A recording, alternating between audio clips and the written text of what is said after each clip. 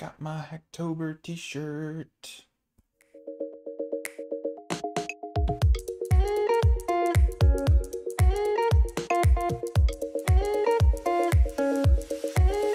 Welcome back, everyone. If you're new here, my name is Bryan Jenks, and today we're talking about some of the new things that GitHub has just unveiled today, December 8th, 2020. So today was actually the start of GitHub Universe, which is, I think, currently an online-only convention for all things software and GitHub.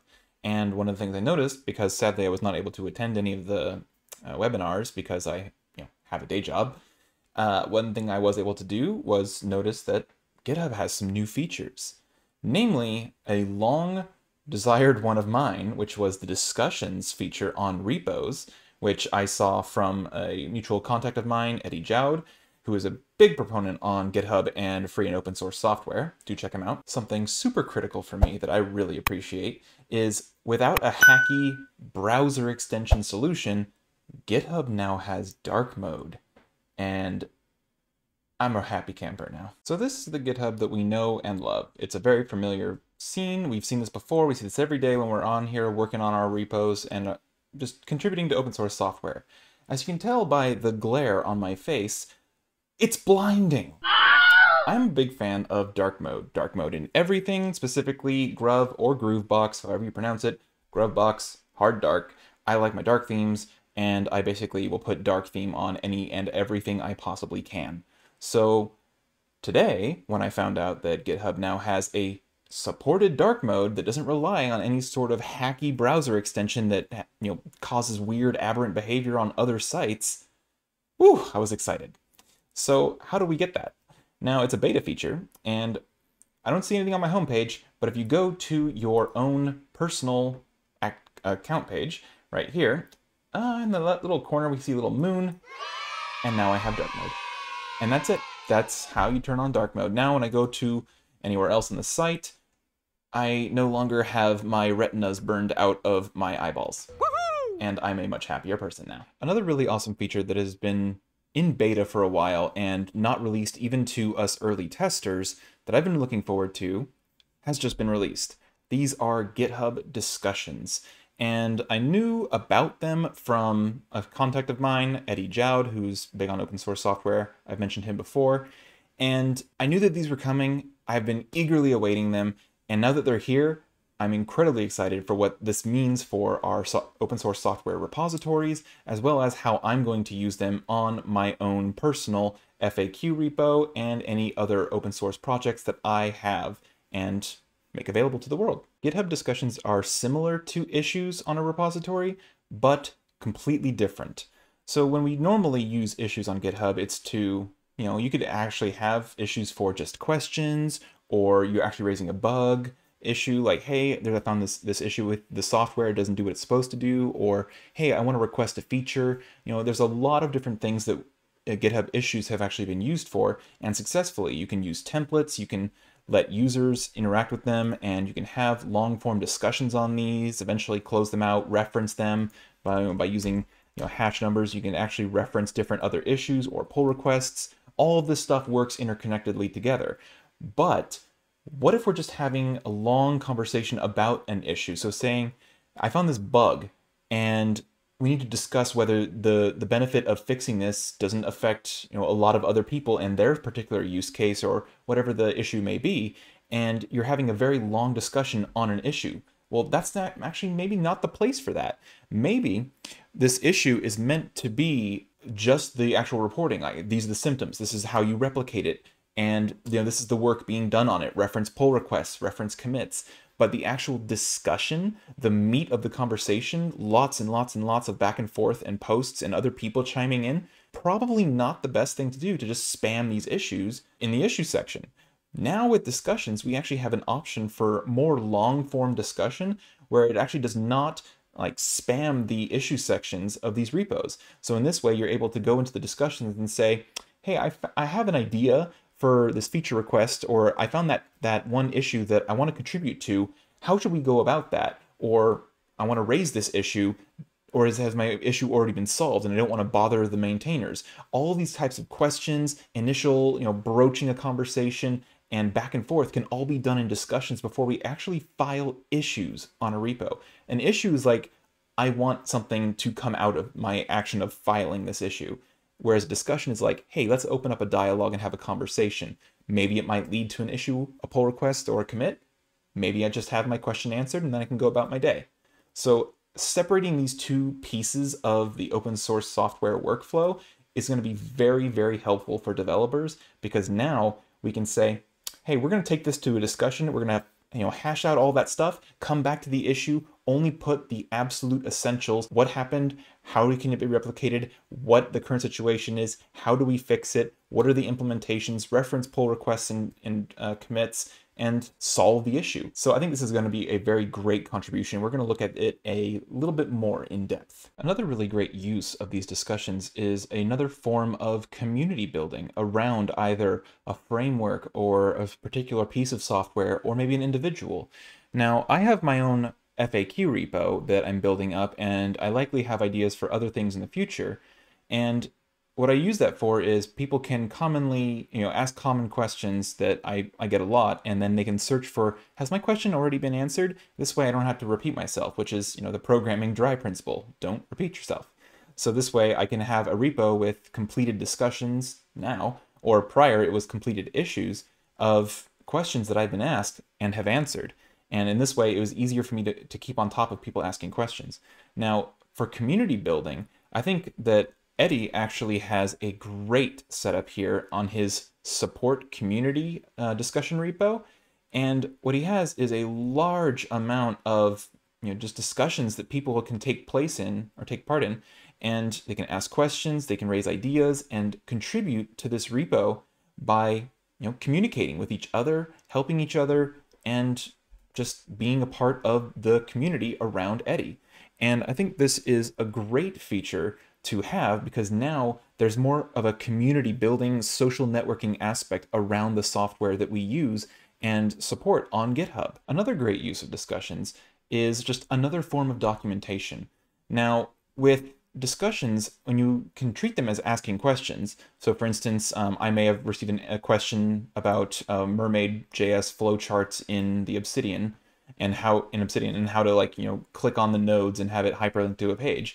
Well, I can answer that question, and we now have this documentation that I provided, which is some examples and code to achieve that result. And then, just like Stack Overflow, I can mark an answer as an answer, the answer.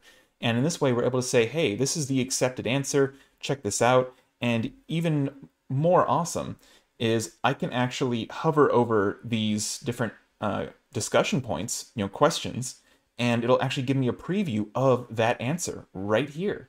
And it's just like Stack Overflow. You can have your questions answered, an answer can be accepted, and this now becomes a more living form of documentation other than just wiki docs on a repo that you might find right here. Now you may ask, okay, cool, I can have some documentation things here, I can have some questions, but how far can I stretch this? How can I twist this? What can I do? How can I customize this to fit my needs and my own workflow and use cases? Well, you can see that right here, I have a bunch of question mark icons in here. These are the question discussions. They are questions, they will have answers, and I can mark them as answered. I have one here called Start Here, which is a little bit more of just a dialogue conversation, which is why the icon is different. And it doesn't have an answer check mark here. It just says, speech bubble, and then, the number of replies.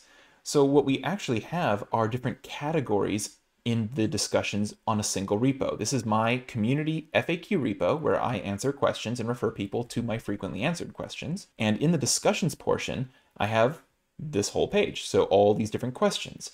I migrated issues to discussions, which you can do. Your issues can actually be migrated to a discussion, and we'll cover that in a minute. But what I want to show you is categories. I have 3 categories here: general, ideas and suggestions, and Q&A. These are not the defaults. General was a default, but I've changed these other 2 a little bit. But we can actually modify our categories. We can actually change the name, descriptions, and whether the discussion format ends with an answer or if it's just an open-ended discussion like a thread on Reddit or something. That's cool. We can modify what's already here, but we can also create new ones. And it's the exact same interface. We can actually create, looks like, as many different categories as we want to break up the type of discussions we want to have. And on very large open source projects, that's likely going to become a necessity. But because what we also have is the ability to selectively view just a specific category, so only items that are in that particular category. And then we also have the ability to query those, so the category general, and then we can, that's actually not a good example because I only have one thing there. But if I did Q&A, and I could actually say, hey, only show me Q&A or questions and the question discussions. And then I also want to search for mermaid and then enter. So this way I'm actually able to search for only the question discussions around mermaid. And then I could say, hey, which one is the top or which ones are unanswered, and easily find and search throughout a large amount of these potential discussions. And the larger your repo gets, the larger your project gets, this becomes a necessity to do. And one really cool thing about these discussions is that each individual discussion, if you reply to a discussion, it counts as a contribution to GitHub. And what that means is all those little green squares you get on your page, this is actually also from discussions. So you can see like answered 17 discussions in one repository. That's because I moved everything over today.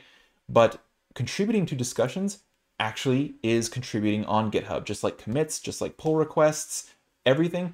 This will actually help make you a more active developer, at least in the eyes of the GitHub green squares. So maybe you were in the same boat as me, where I have this repo already existing. I had a bunch of issues. I was using issues to track all these questions, but now I want to take advantage of discussions, but I don't want to start completely over. I want to move all that old stuff over. Well, you can. So how we're going to do that is I'm going to actually show you start to finish how to actually create an issue and or walk into an already existing issue and then create a discussion from it. So right here, you can see this is the issues on my FAQ repo. I'm making it important that I don't want people to use issues anymore. I want them to use discussions. So that's why it's pinned here and all that. But we're going to ignore my own warnings. I'm going to create a new one. I have an issue template for questions. Let's just use that. It has some template verbiage. That's nice. So how do I make a discussion from an issue? So we're going to say, cool, that's good. Submit a new issue. And now it exists. Cool. So right now we have a new option over here on the sidebar, right at the bottom, convert to discussion. Now, if it's the first time you've done this, you might want to actually read some of these things. We can also convert to discussion, and it'll give you some warnings. Hey, discussions do not have milestones or labels. Existing links will be redirected to the new discussion. The title, description, and author will be the same. And it lets us pick a category. I'm going to pick, let's just do general. And I understand that this is converting an issue to a discussion, which is what we're doing, what we want. And now it's a discussion. It's number 22, and it is now in the discussions section. Now, if I go back to my issues, it's not there. I have one open issue and I have two closed that I left there, but it is now a discussion item. There's no tie to it back to the fact that it was an issue. It doesn't say any sort of status in here. And I think, nope. Oh, right here. Here it is. So this is what actually lets you know that it was converted from an issue. But other than that, there's not really anything else tying it to the fact that it was an issue other than this little notification here. Now, because it's a item on GitHub, like a pull request, a commit, or an issue itself, it actually has this number 22, which means we can actually reference it just like everything else on GitHub. So actually, it's not doing it on here. Let's go to a different one. So if I went to here, and I want to reference that issue or that discussion, I can do 22, and now we can actually reference that discussion. The last 2 points I'm going to mention about discussions are some things we see on the welcoming page for discussions. Over here, you see it says most helpful, and it's me because I'm the only one who's been interacting with these so far since I've converted them all. But you can have a couple people over here that show who is the most active in this discussion section for this repo. So if you have a lot of very helpful community members, they will be highlighted just based on the sheer amount of activity that they contribute to the discussions. And if we go to, I think, yes, Eddie's repo here, we can see that there are several other people who have answered some questions, and they are considered the most helpful for the last 30 days. And it's a great way of highlighting community contributions to your discussions on a repo. And lastly, we can also pin a particular discussion to the top of the discussions pane. And what I did is my little general discussion right here, instead of it being a question, it's actually my start here So I want people to click on this and then read that discussion, which is really just me saying, hey, we're using this to answer questions. Here's how to do that, and some default verbiage that I need to flesh out a little bit more later. But I've already filed a couple feedback issues on GitHub's own discussions for whether we can actually have our own custom background image here, just for like branding in this case. And there's already some other suggestions that I've chimed in on about actually using, like we have issue templates, like I had on my repo where I was able to select a question issue template, and being able to have the same for discussions, because sometimes it's just nice to be able to say, hey, you're going to ask me a question in this discussion. It's not an issue anymore, it's a discussion, but maybe I still want to have like some talking points for you to work through. What is your question? Have you checked the repo already? Have you searched for these answers already? And basically, has their individual done their due diligence before, seeking out others and their time to answer their question? Is an example of what you might want to do with an issue template.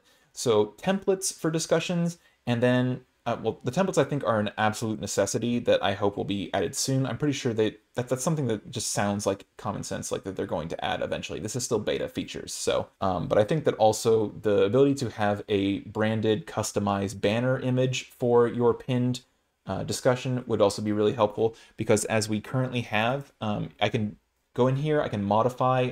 If I want to pin it, it's going to be an option in the sidebar, pin discussion. But if I want to unpin, same thing. But if I want to edit that, I get a choice of like the icons in the background here, or these preset background colors. But what if I wanted to have my own background image, like on my own personal repository? Actually, it's on this FAQ repo. What if I wanted to have my custom banner image, something sort of like this, but as the actual pinned banner, and maybe I'm pointing to the name of the issue over here, like, hey, go look at that. That way I could say, hey, start here before you file a discussion or open up an issue. So those are some requests that I have either contributed myself or have chimed in on, and hopefully those will be implemented sometime soon. But overall, I think the current addition of these discussion features to repositories is absolutely amazing. You need to go into settings to turn them on. Once you go to settings on your repo, settings, you can scroll down here and it's in features for discussions right there at the bottom. It'll be unchecked if you have access to the beta. So hopefully you find this interesting, you enjoy this feature. Let me know how you're using it, are you using it, what you might be using it for, and yeah, just let me know how much you're going to enjoy and use this feature. I know I'm going to be making a lot of usage out of it, and yeah, looking forward to all the ways we can take advantage of the new features we have available. So a quick note before I go, a quick thank you to the patrons who support this channel: Devin, Rito, Leonardo, Ed, Brandon, Klaus, Alberto, Clark, Joel, John, and Paul. Thank you guys for supporting the channel. Every little bit helps, and I really appreciate it. Whether you donate on PayPal, Buy Me a Coffee, Patreon, or any other form, I really appreciate your support. And yeah, so that was all for today. I hope you enjoy this, and I will catch you all in the next one.